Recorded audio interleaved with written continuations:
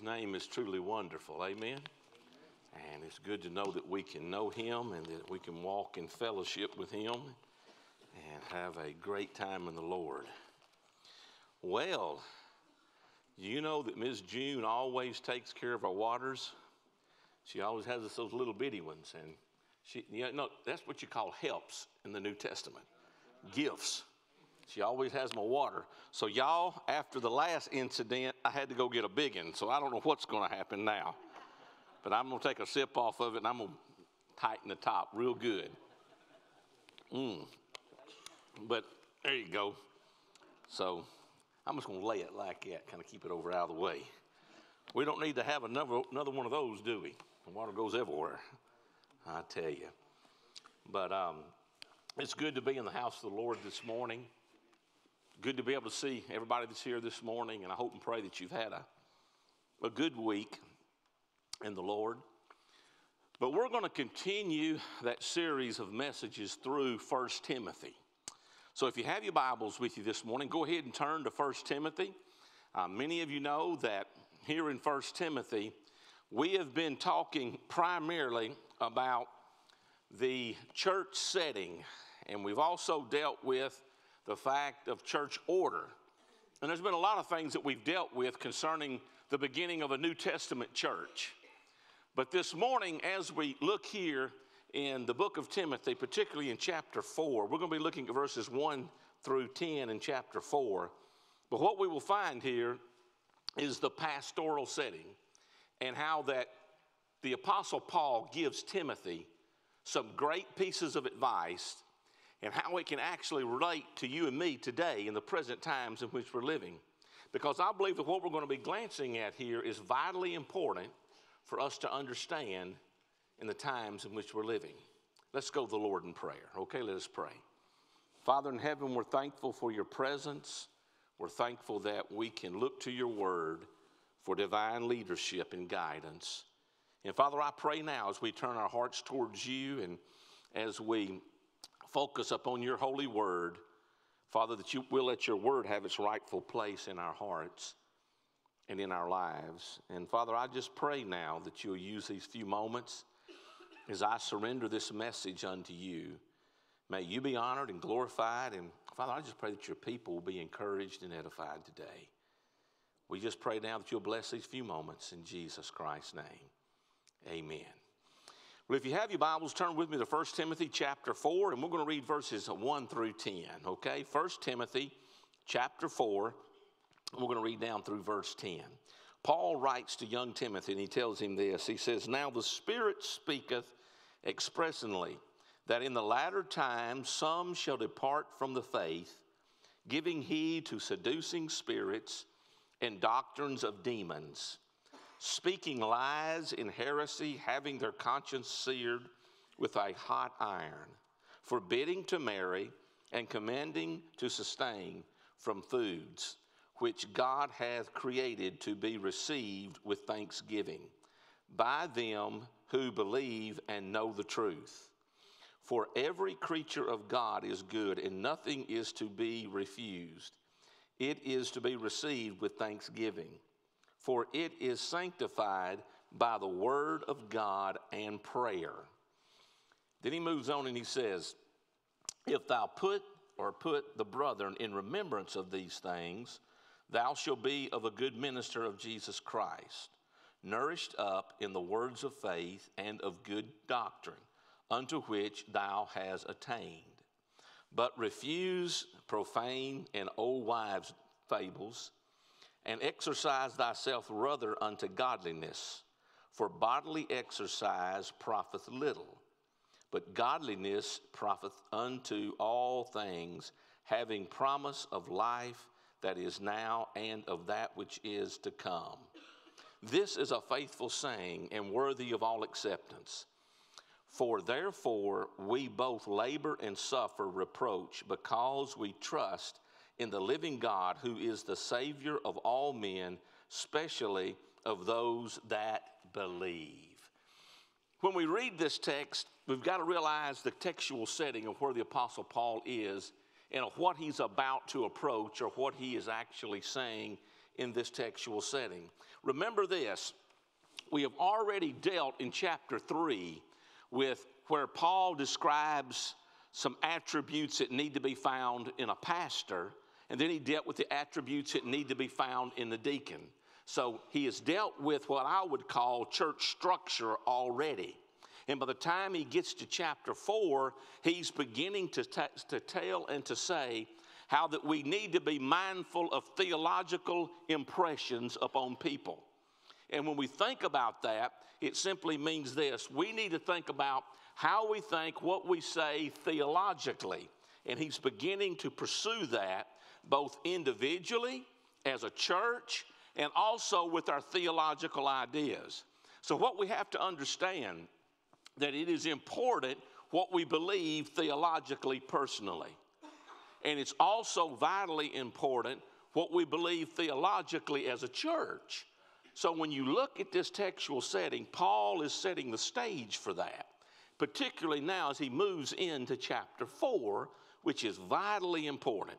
Might we at this time look here in chapter 4 and see what the Apostle Paul shares with Timothy as great advice. Now, what we've got to understand here, we know the Apostle Paul, the great man of God, with some attributes of courage and experience, was speaking to young Timothy, and he's trying to help to guide him theologically, and for him to understand there are some major influences upon his life in the life of the early church.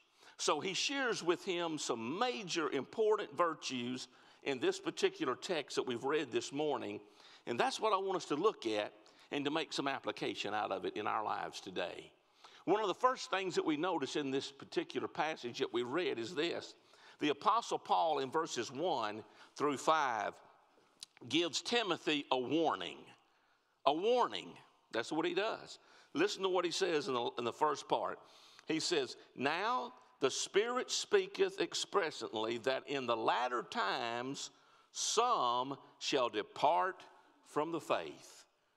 He gives him a warning. He says, I just want you to know, young Timothy, that there are going to be some who depart from the faith, who will waver from good theological concepts. So when we read here, as he warns him about those who are departing from the faith, we need to make some application of it then and bring it to the times in which we're living. So what's so important is simply this. In the first century church was dealing with a lot of problems, particularly that of Judaism that had crept back into the church. And that's what we're dealing with on Sunday night in the book of Galatians. But what we've got to realize is he says, look, young Timothy, look, there are some who have departed from the faith.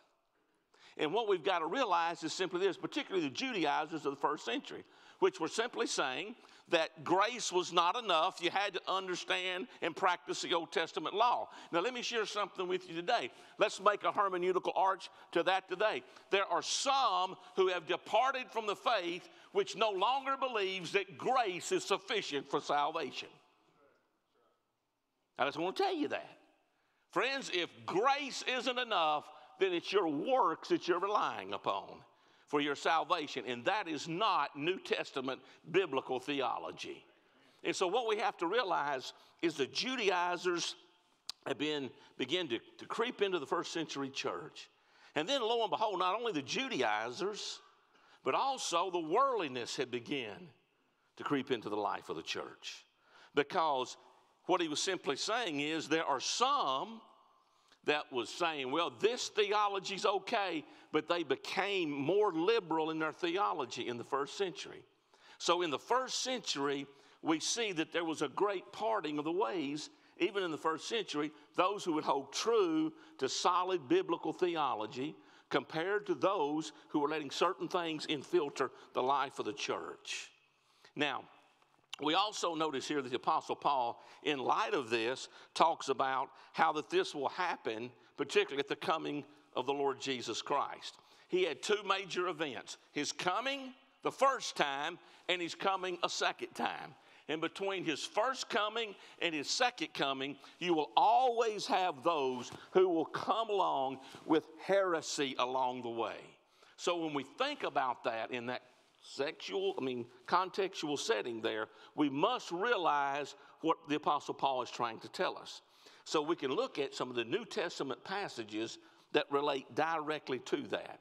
Look with me in the book of Matthew, Matthew chapter 24, if you would. Matthew chapter 24, and when we look in chapter 24 of the book of Matthew, particularly in verse 11 down through verse 14, watch what the Apostle Paul has to say in regard to the coming of the Lord and how that we need to remain truthful to the Word of God.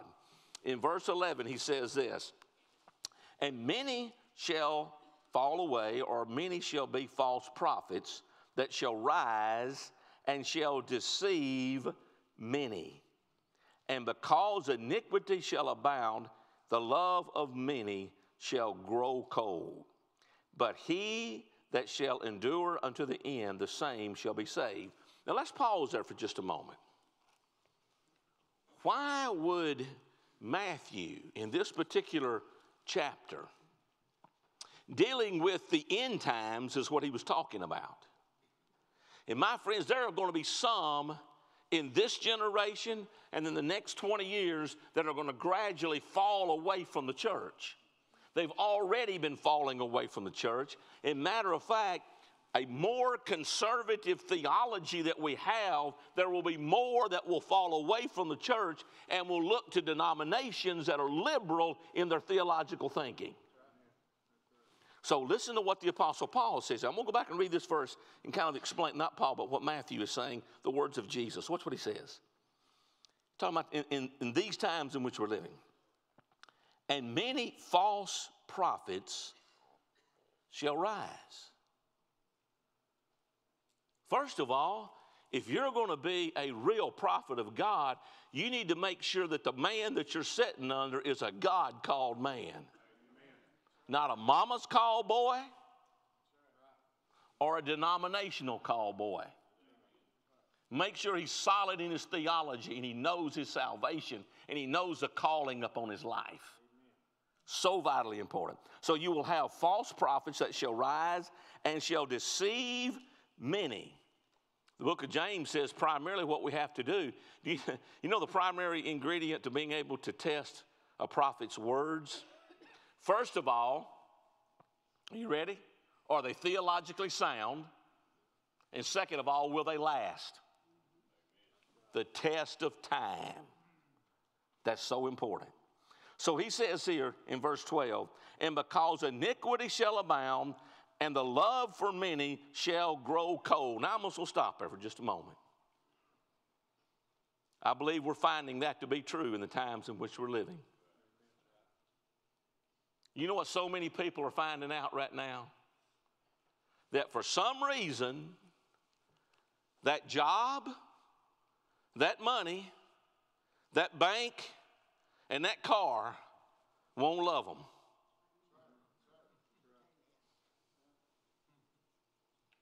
For the love of many shall grow cold. Let me tell you something. When you get to a certain age and you realize that relationships are valuable and they're really more important than what we thought was in the journey, we'll begin to wake up some. We really will. So I got news for you. Listen to me carefully. You need to be careful in what you are in the pursuit of.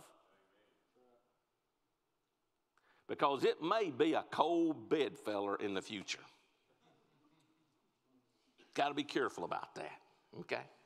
So when we look at that, be mindful of that. He says, because the love of many shall grow cold. He says, but he that shall endure to the end, the same shall be saved. And then he gives the great proclamation. He says, and this gospel of the kingdom shall be preached in all the world for a witness unto all nations, and then shall this end come. Wow.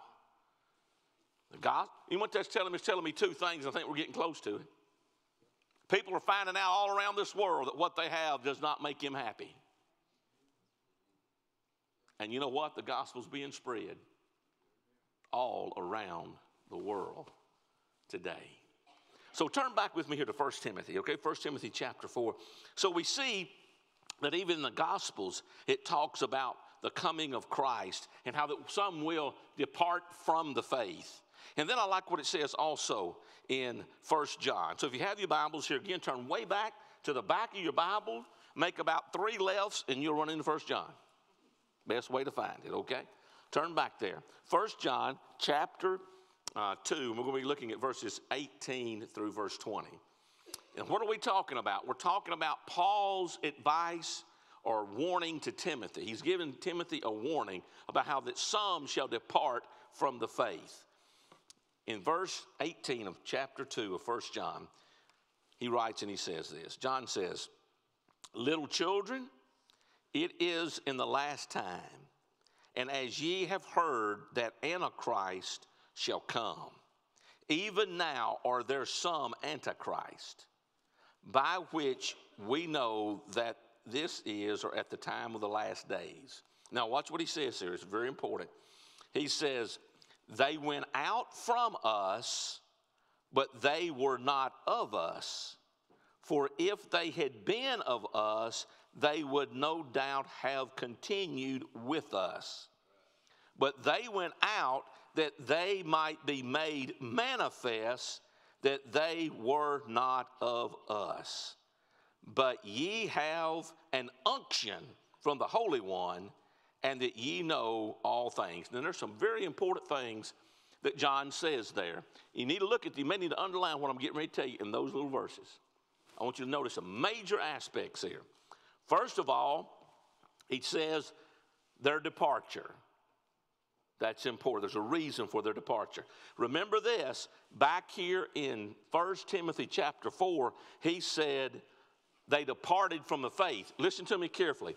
You will always find those who depart from the faith will eventually depart from the church.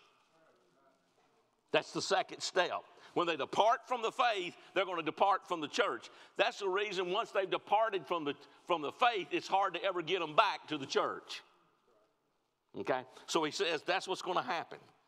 And then he says this. He says basically the reason that they couldn't continue was because of the fact they couldn't agree with theological doctrines. And then he says they went out from us, and watch this. This is important. That they might be made manifest. Do you know what the word manifest means? It means revealed or made known.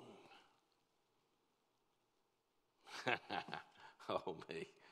Do you know it's always amazing how some theological institutions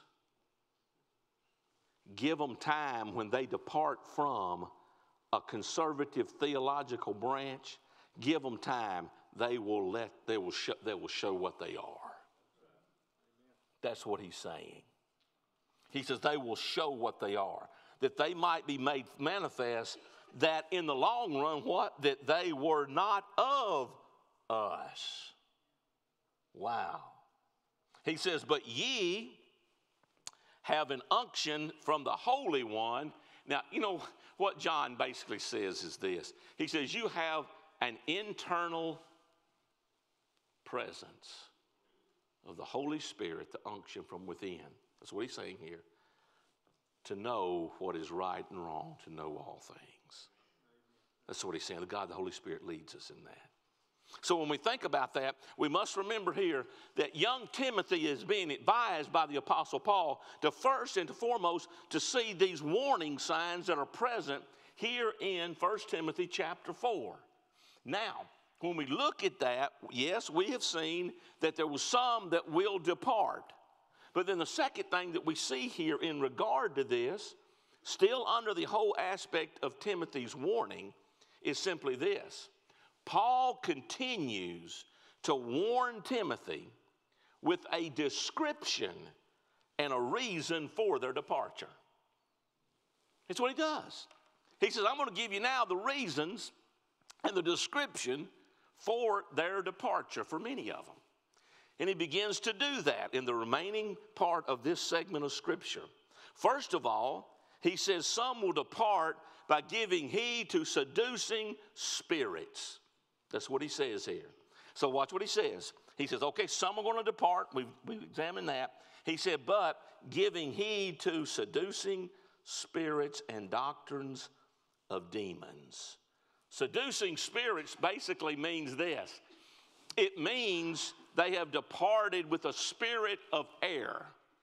That's literally what it means in the Greek. He says, look, there are going to be some that are going to depart from you because they have departed in sound biblical theology, and they're departing because of an error in their theological understanding of Scripture. So what happened, not only is he saying that, but he says the reason that they've gotten there is because of bad advice and false teachers. You know, I don't mean this to offend anybody here. But I've heard people say something like this. I'm going to give you the best example I know how. And I'm not being critical. Don't take this. It's just as a redneck expression, okay? But I hear some people may sometimes tell me this. Well, I want you to know something. I'm a so-and-so denomination. But I used to be Baptist. And I want to whisper in their ear and say, no, you never were Baptist.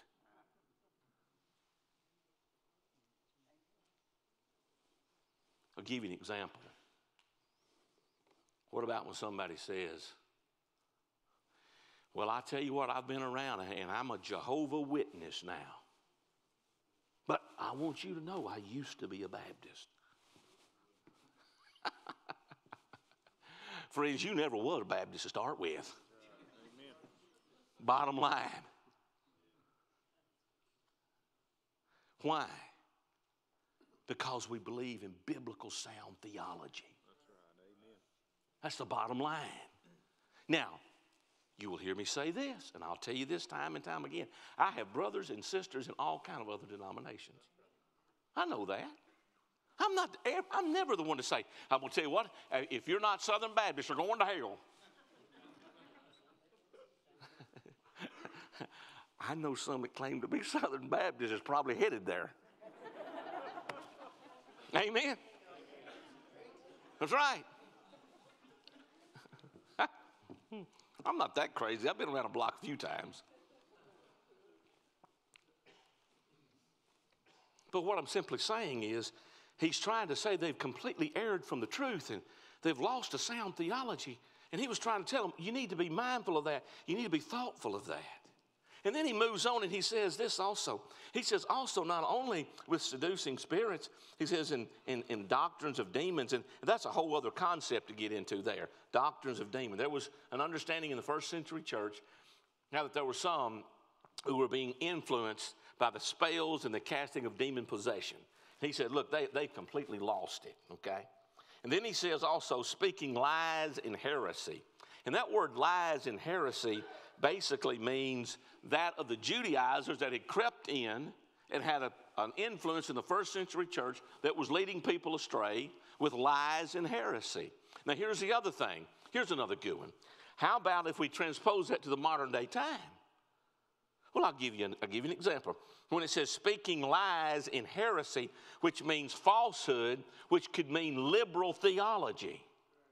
Let me tell you something, folks. Some people look at me and say, well, what do you know about liberal theology? I know a lot about liberal theology. We can sit down and talk about a lot of stuff. And I'm pretty sound, I think, theologically in my understanding of biblical truth. I talk about a lot of that. But liberal theology creeping into the life of the church is where speaking heresy or lies in heresies of liberal theology to the degree, listen to what it says, that it says to that of whether consciousness is seared with a hot iron. What in the world does that mean?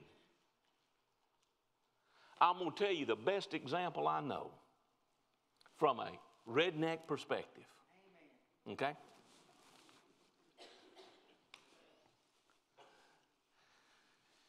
I was raised in a household of 6 sons with no sister. So when I was coming up, Mama made us do girly things because she didn't have a daughter. I've scrubbed commodes, washed out sinks, changed clothes. No, you don't mix your colors together and bleach and all of that stuff. She said, I'm going to tell you something. I'm going to sit you boys down. I don't have a daughter. All I got is boys. Y'all going to learn some things to help around this house. So she taught me some stuff. And guess what? I know how to iron. But that's through experience and some bad experiences, okay? My wife will tell you, if I need something ironed, I don't go to, baby, I need something ironed. I know where the ironing board is. I get out to iron, and I iron my breeches or whatever needs to be ironed. And then some of you say, well, I get mine pressed and have mine delivered. That's good, but I save my money and get the starch out and do my own. Okay? But anyway, see, I can put that money on rabbit hunting money. But anyway, amen. Buy me some more shotgun shells. Buy me another beagle along the way. But anyway, I'm going to tell you where you mess up. It's when the iron's too hot and you put on a pair of breeches and all of a sudden you got a big iron spot sitting right there in front of you. Do you know what you've done? You've ruined them and you've melted it. And let me tell you something. You know what he's telling me?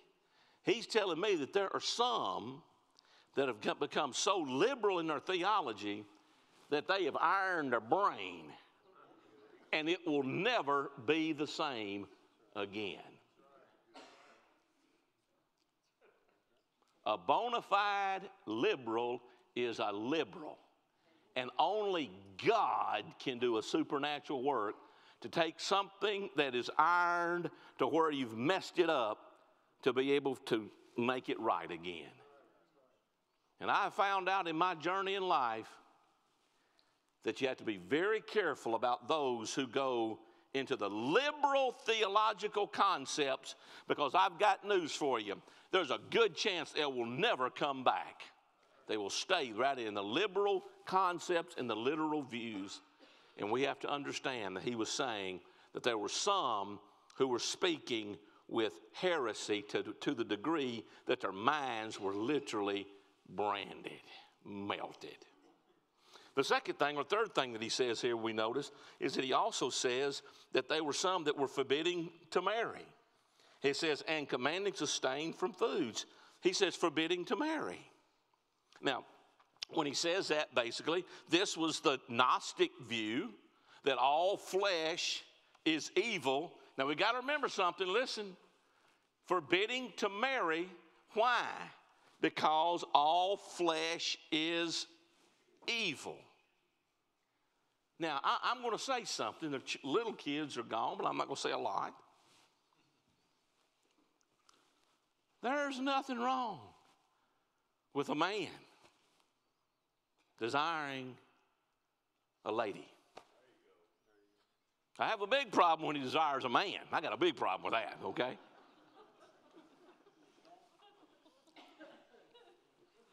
I've got some major theological issues with that.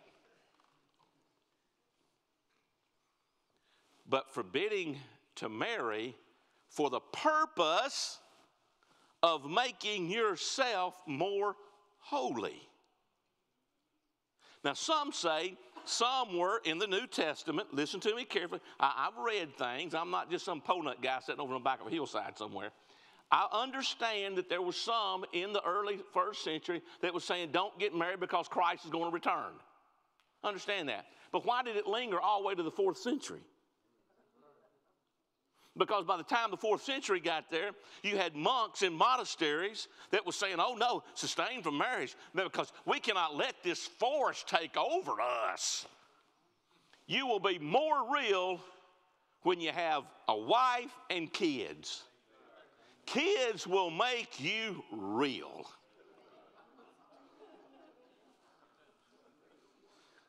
I believe that. Matter of fact, I believe what the Scripture says. I really do. That's right. Because the Scripture completely tells us that we're supposed to be married and to have children. There's nothing wrong with that.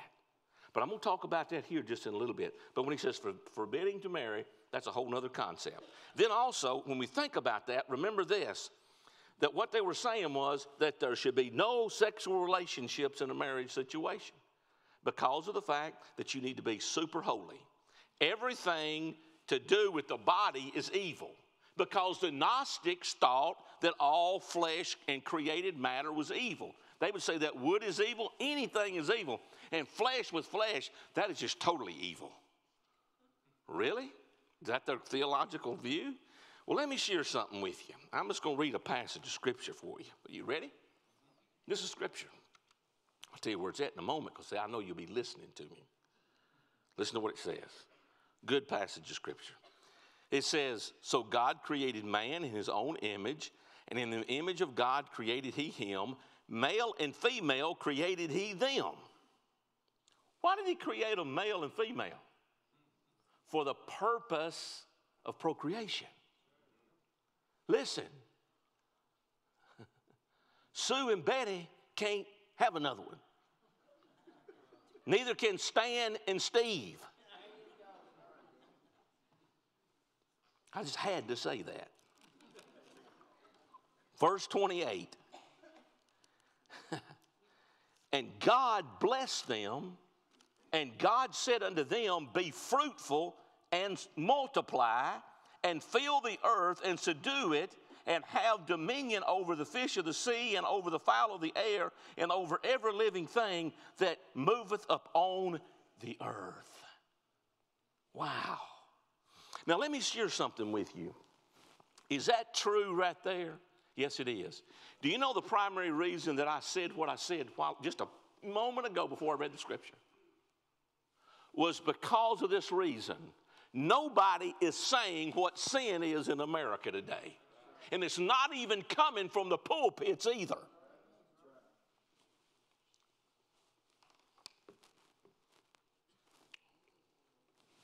You know primarily why?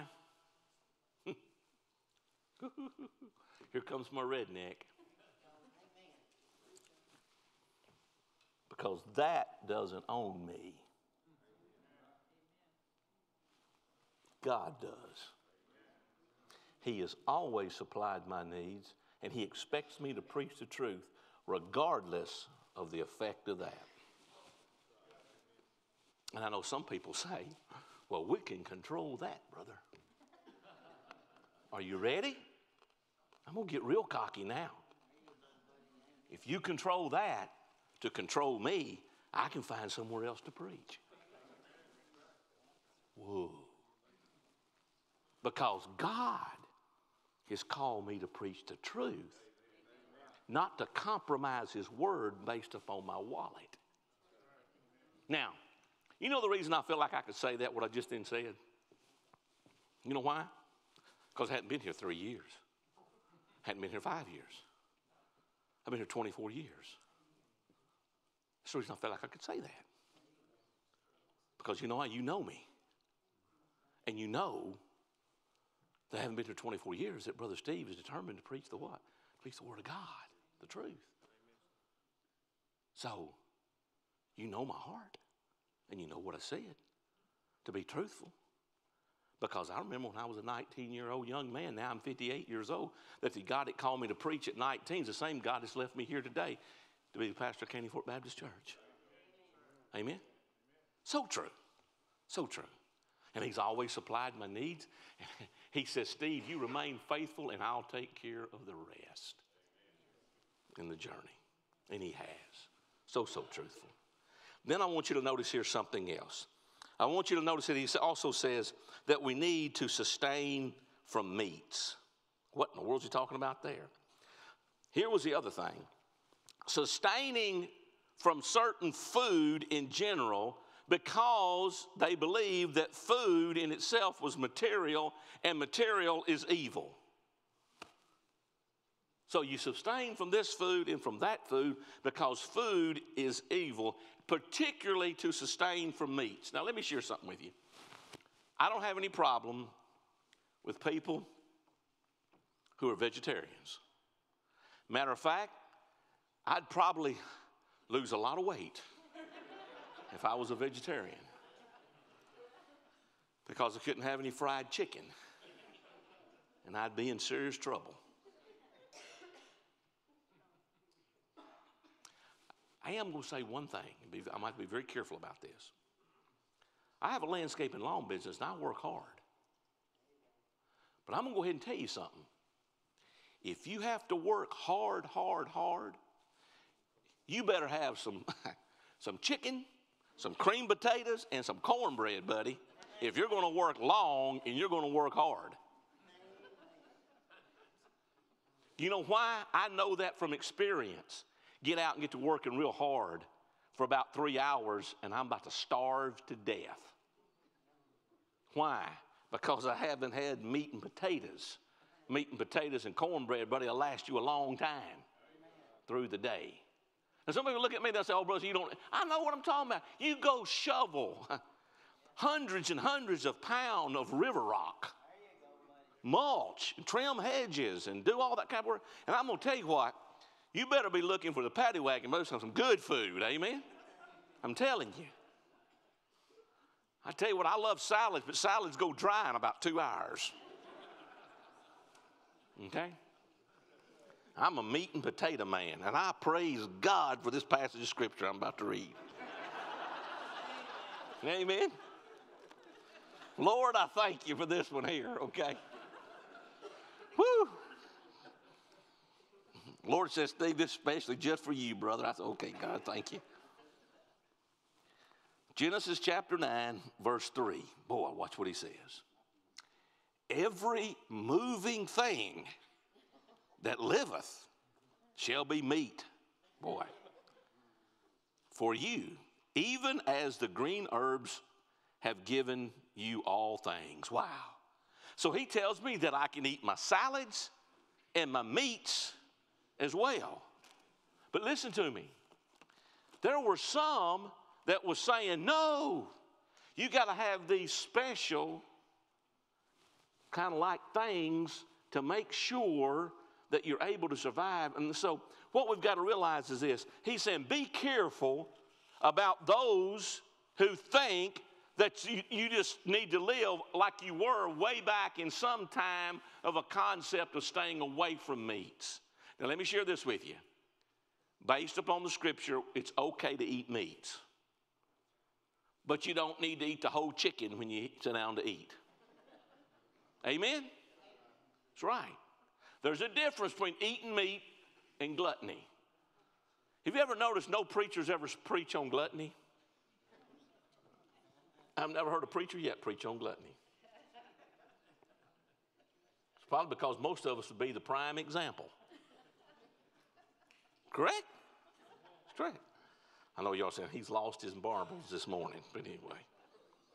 I also want you to notice something that's very important when we look at this text.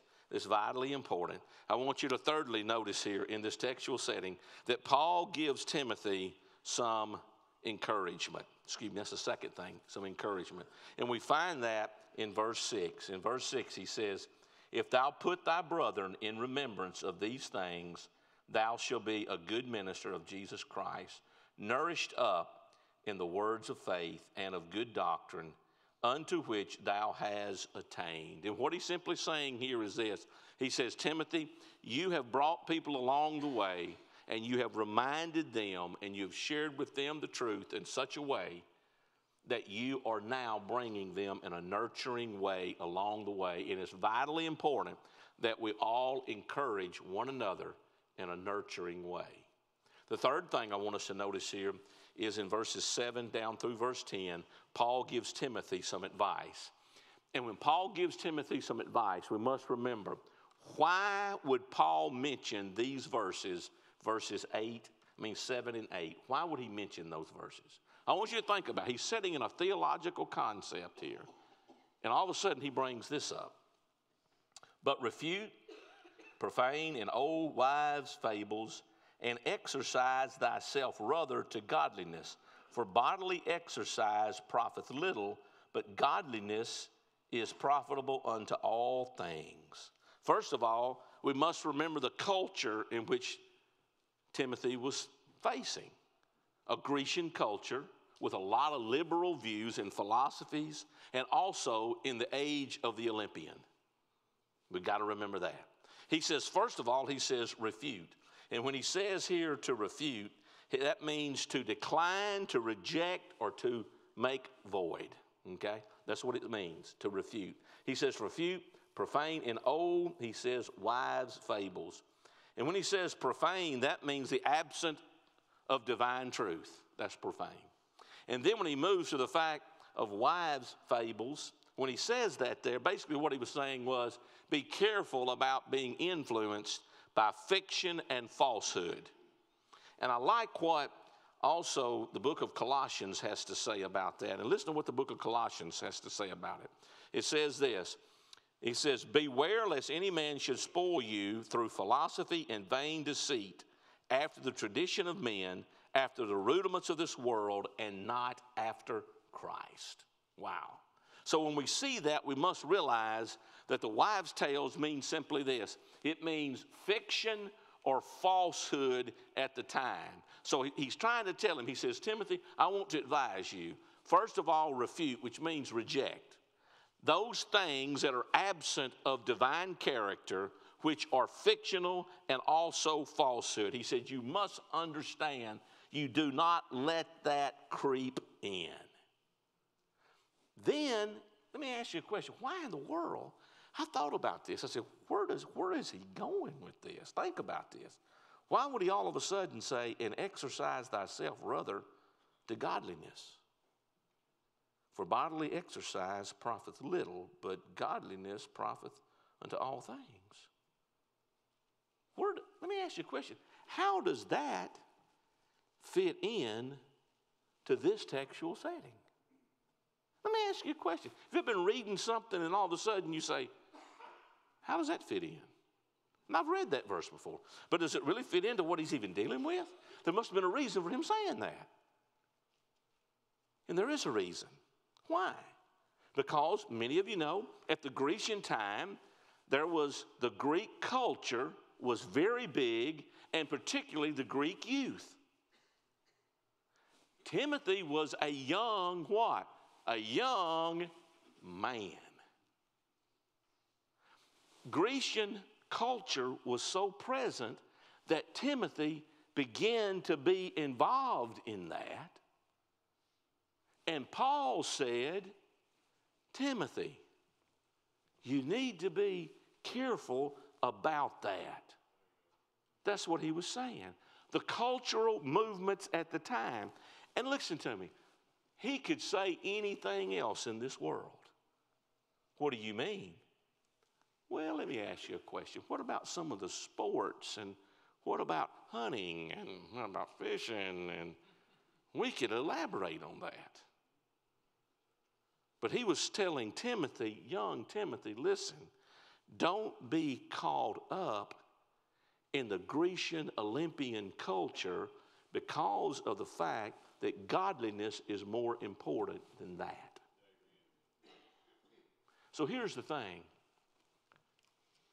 That could be anything. What are you and I letting completely dominate our lives to where we lose the spiritual significance of our lives? That could be anything, couldn't it? It really could be. So when we think about that, let's be mindful of this. The Apostle Paul gives advice to Timothy to remain focused on what really matters. The spiritual man. That's what he's trying to tell us. Remain focused on what really matters, the spiritual man. And Paul's words to Timothy involve these three things again: a warning, encouragement, and advice. That's what he gave. How might you and I today relate to what we have heard this morning and make it applicable to our own personal lives? What are some warnings that God is giving us individually, personally? How and in what way is God trying to encourage us like Timothy was being encouraged? And what advice is God wanting us to receive that Timothy was needing to receive. Think about that.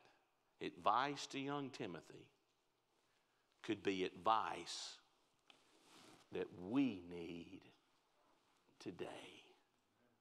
Would you bow your heads, please? With heads bowed and eyes closed this morning,